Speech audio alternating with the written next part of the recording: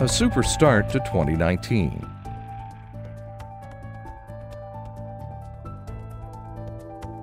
Presented by Science at NASA.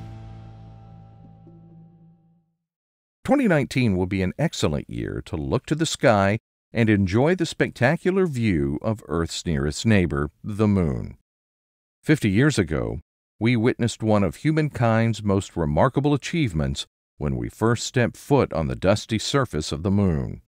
It's one small step for man, one giant leap for mankind. As NASA continues celebrating the 50th anniversary of the Apollo program, the year is opening with a number of opportunities to marvel at Earth's original satellite. 3 supermoons and a total lunar eclipse in the span of 3 months.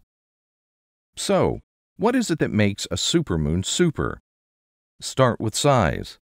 The Moon orbits around the Earth in a slightly oval shape. At its furthest point away from us, known as the Apogee, it's about 250,000 miles, or 400,000 kilometers from Earth. When it's closest to us, its Perigee, the Moon is about 220,000 miles, or 350,000 kilometers away. When the Moon is full at or near its perigee, it is considered a supermoon and can appear up to 14% larger and 30% brighter than at apogee. Those distances, however, are changing as the Moon is slowly drifting away from Earth. How slowly? Approximately 2 inches or 5 centimeters annually. A billion years from now, the Moon will take about 31.5 days to orbit the Earth, instead of today's 27.3 days. In the meantime, this year's first supermoon of the year occurred on January 21st and also featured a total lunar eclipse.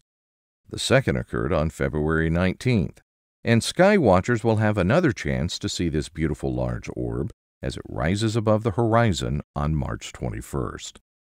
While supermoons and total lunar eclipses are marvels to behold, a question rises 50 years after humankind's first steps on the Moon. Does it hold any more secrets for NASA scientists? Noah Petro, project scientist for the Lunar Reconnaissance Orbiter, or LRO, at NASA's Goddard Space Flight Center says, there are many unanswered questions about the Moon. For example, we are still attempting to understand how the Moon evolved to its current state. The Moon has occupied space near Earth for its entire 4.5 billion year history, keeping record of the impacts that have scarred on its surface over time. This record of ancient impacts is largely erased from the Earth due to wind, water, and plate tectonics. Analysis of Apollo samples shows that there was a period of intense impact cratering on the Moon early in the history of the solar system, and therefore on the early Earth as well.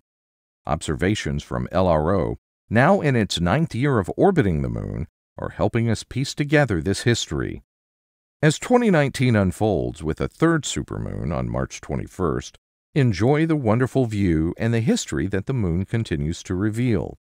For more illuminating facts about supermoons, lunar eclipses, and other marvels of the night sky, visit science.nasa.gov.